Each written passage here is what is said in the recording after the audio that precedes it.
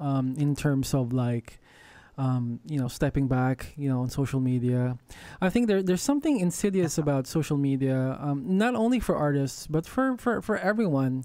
That the way that it's designed and the way that like how even like the UI is built and designed is to optimize for max like attention, right? And together with that, you have access to all of these like insights and metrics and all of that, and it's so easy to put your own self-worth and your identity into these likes, into these comments. It's so easy. And I find it in myself, like not only with social media but also like with metrics on Spotify. Oh my god! Like how many plays? The analytics. Yeah, the analytics. Like did any playlists actually pick up my music, and you feel bad. You feel bad. Like so bad. And I feel like, oh man, like I don't think this is sustainable. Like something has to change. Either I change,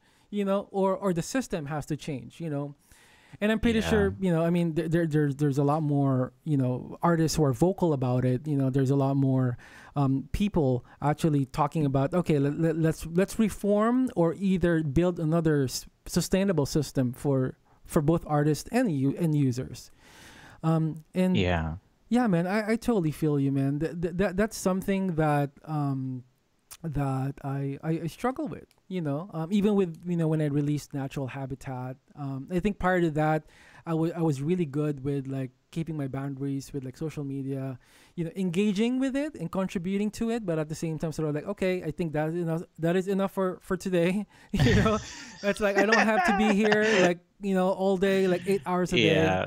But yet I still find myself getting emotional about certain things. Oh, why didn't this song do as well, or why didn't this get as much likes? And there's all these algorithms. And sometimes it has like nothing to do with the song. Like I definitely like worked on even like those videos you were showing. Like I'll maybe I make a video and a song and I put it out and it does like this well, and I'm like, okay, that's pretty good. Then I make a next one and it does like 2 times as well as the first one. I'm like, oh, sick. I'm seeing an upward trend. And then I make a third one and it doesn't, it doesn't top the second one. I'm like, oh, I guess this one's bad, or maybe I didn't do something as well. Like I'm looking at it as a product and not like, an expression of my being. And so like that can be kind of like, that can be kind of whack sometimes when you're just like, this one didn't hit, therefore I'm sure the quality, maybe the people didn't like it.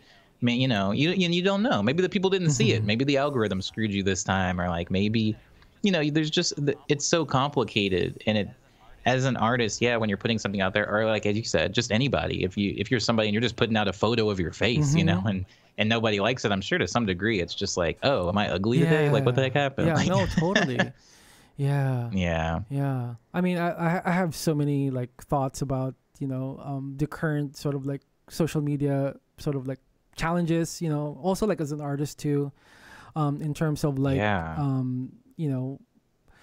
mean, like right now Spotify is sort of like the #1 platform for music, right? I mean, everyone uses Spotify, but yet the main content creators, which is us musicians, don't get nothing, dude. It's like point zero zero zero something cents, And that's a joke. Yeah, it blows my mind. It blows my mind how they optimize the app for, I don't know, for ad revenue essentially, versus that's what it versus is. Like, paying its content creators.